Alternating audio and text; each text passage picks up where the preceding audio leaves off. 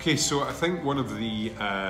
positive features about Zoho that I've taken away from today's meeting, I've been looking at HubSpot, and in particular, it's a marketing company I have. So we take the client all the way from the initial audience and engagement all the way through to successfully closing a sale through a sales funnel.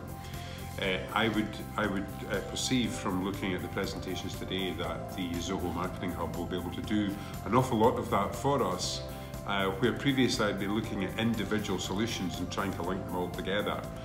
through APIs and data integration, which to me was just an absolute headache. So the MarketingHub, from what I can see, looks as if it's going to be able to take care of most of that. I'm just about to chat in more detail to you about